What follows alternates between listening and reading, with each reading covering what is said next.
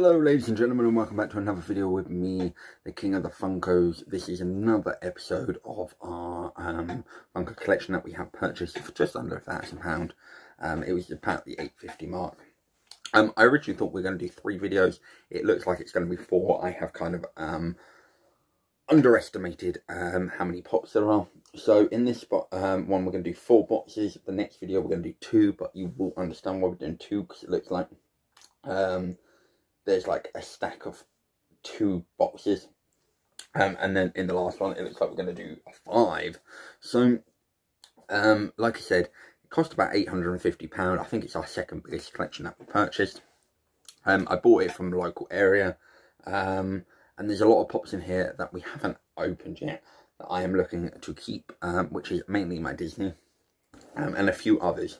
So without further ado, let's get cracking. I'm hoping that the videos aren't going to go on for absolutely ages, and as I said, there will be some duplicates for sure in here. So the first pop we have is Mr. Incredible from Incredibles 2. I actually already have a few from this film, but Mr. Incredible is our first pop. So a nice Disney start. Then we have the FYE exclusive Elastigirl. It is the remix pop. Now I do have a few of these. I don't have this one.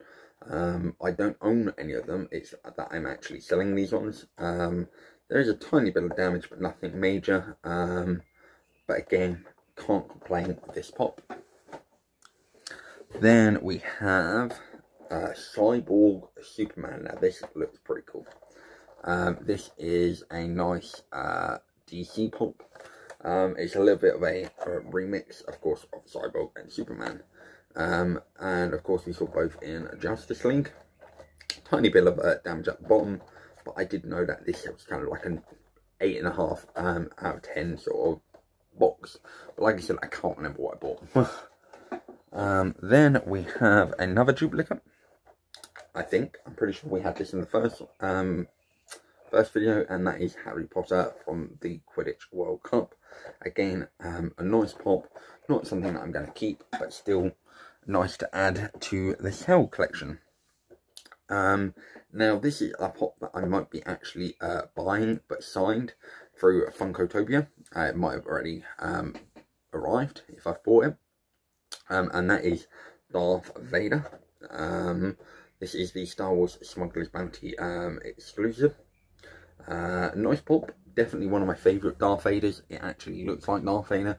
Very hard to see with the lighting, etc. Unless I was to take it out. Which, I won't lie, if I had an hour to video every video, I would take every single one out, I promise.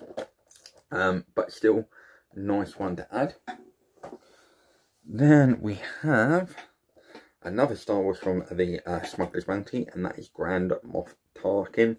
Now it's quite clear this comes from the exact same Smuggler's Bounty, and I have had this one before. Then the last one we have from this box is Western Rick. Now this does have some damage. It's just creased in there, so nothing major. It's going to devalue it a tiny bit. I mean, if you got an iron, you probably could iron it out, but at the end of the day, these Rick and Morty pops aren't always that expensive anyway. So, let's chuck that box and go on to this. Now, what do we have here? Let's start off with the duplicate that we already have. And that is, oh, actually I say that, it's a bit better one, because this one is only at a Walmart exclusive sticker. This is the Captain America. I say it's a bit better because the other one was just a special edition. I do prefer my American stickers. I don't know why. Let me know if you guys do prefer the American or the just special edition. But a nice pop. Then we have, I think this is going to be Falcon. No, it's going to be Vulture, sorry. This is from the 80 Years Marvel. And this is, of course, Vulture.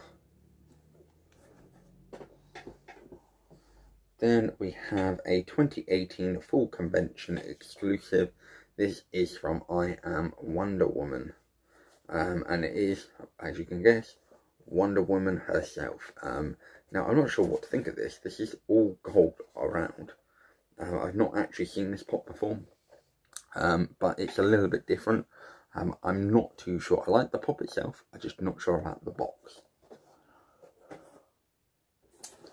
Then we have our favourite Black Panther pop of all time, apart from one other Marvel pop, which is Maria Rambeau.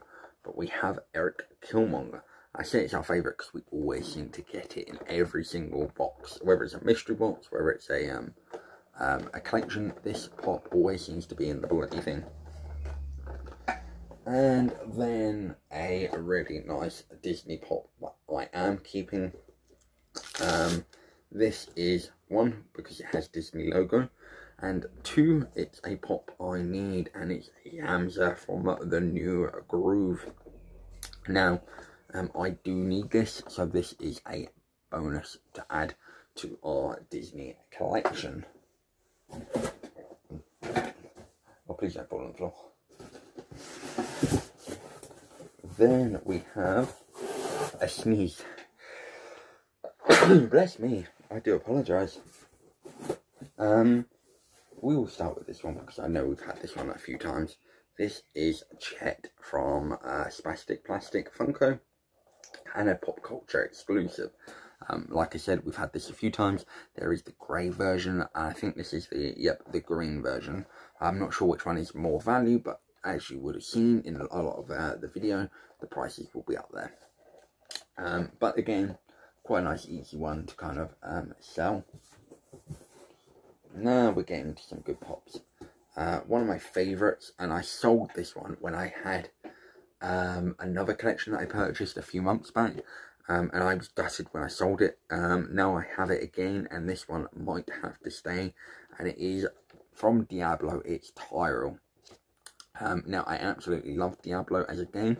I did say in the previous video I didn't want to start collecting gaming pops, but when they are just as good as this, I don't know if I actually want to sell this one again.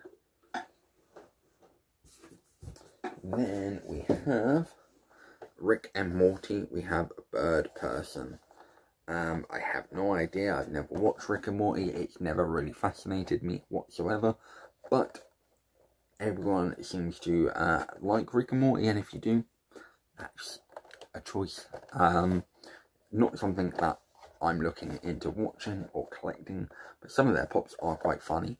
And I mean, I just find this one funny because of the Bird Person's nipples.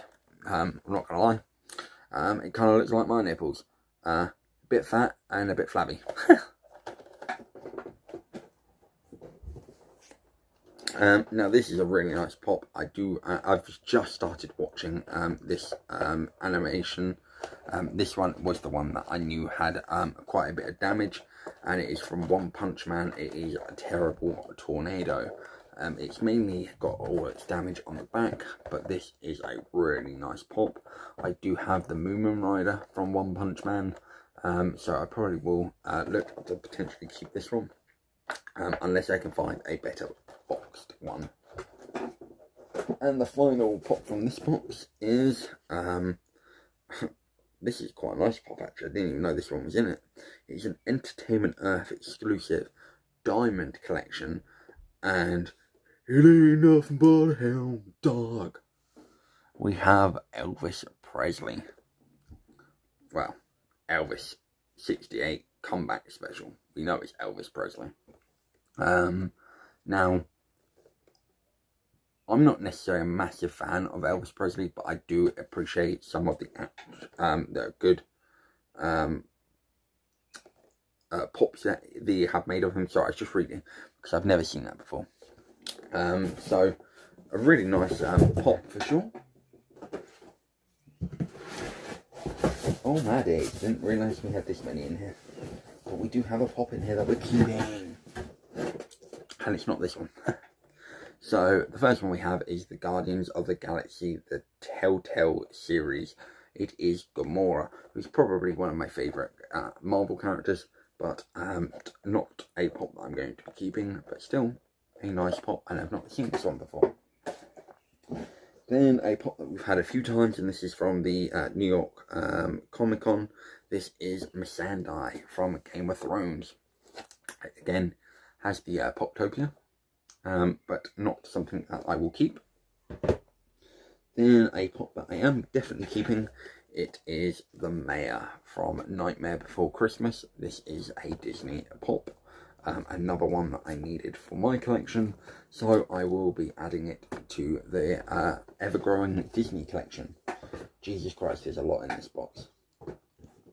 Then we have Steve Trevor from Wonder Woman 84, which is of course the new Wonder Woman that has just come out, which I haven't seen yet, but of course this is one of the main characters in Wonder Woman. Then we have a really quite nice Star Wars pop. This is a only at Walmart exclusive. This is M5R3.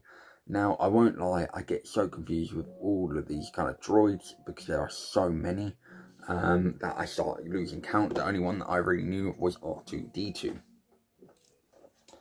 Then, what shall we go for? We should go for a little bit of a damaged one. But this is Yellow Jacket, Glow in the Dark, Amazon exclusive. Now, it has a tiny bit of damage here.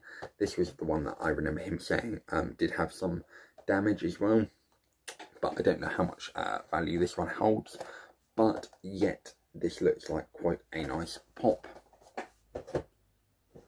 Then we have another Marvel. We have Unmasked Gwenpool. Now, not the biggest fan of Gwenpool, however I do quite like the cartoony anime back of this pop, but again not a pop I'll be looking to keep. Then we have, funnily enough, this pop, I've got the normal version, I now have the chase version, and it is Lloyd Christmas from Dumb and Dumber. Now, of course, this is Jim Carrey's character, and Jim Carrey is probably one of the best actors around as far as a comedian, so really good pop, really nice to have. Now, we've got 7 more to go. And this is another duplicate. It is the Piccolo FYE exclusive. I think we had that in the first episode, and we now have it in the second episode. Another Star Wars we have is, funnily enough, we were just talking about him. It is R2-D2, and this is the Valentine's edition. Not a fan of this at all, but everyone to themselves. Then we have my least favourite kind of pop, and it is the gold chrome pops, but we have Rocket from Guardians of the Galaxy Volume 2. Not one that I am looking to collect, because I can't stand gold chrome pops. Then we have Captain Atom, the WonderCon edition. There is some damage on the back, but nothing of significant damage. Quite a nice pop, not, again, something that I will be looking to keep. Then, the chase version of this looks awesome, but we have, of course, Venom from Venom. Of course, this could go up in value quite soon when Venom 2 is released, but this is the Pop in the Box exclusive, and it did have a glow-in-the-dark chase version, I believe. Then we have actually quite a nice colour. I think it's like a turquoise purple colour. But we have a Hulk Chrome as well. This is a Walmart exclusive pop, I think then. I think I've been saying them wrong. I said only at Walmart. This is GameStop, isn't it? What a donkey. And the final pop we have is one of my favourite games, and I actually used to watch this anime a lot as a kid, and it is Yami Yugi from Yu-Gi-Oh! Now, I only really cared about Yu-Gi-Oh! GX, but I also did appreciate the original Yugi, so it is quite a cool pop. Maybe one that I keep because it will kind of remind me of my childhood, because this is what I used to watch. But that is it for this video. That is all the pops that we have unraveled. Again, we're going to do the Guess the Lindell game. And there's a lot on this one. So I'm going to say that her favourite is going to be... I'm going to shoot myself, because if the first video I find out that Charlotte's Marvel, then I'm screwed. But the fact that I know she wanted this pop, the newer version, the 2021 pop, I'm going to say Yamza might be her favourite pop. Purely because I remember seeing something that she didn't quite get the Comic-Con when the new groove came out, I think. So I'm going to say Yamza. But let me know what your favourite was. Comment that down below. Subscribe if you're new around here. And of course, like this video. Until next time, guys, I shall see you all.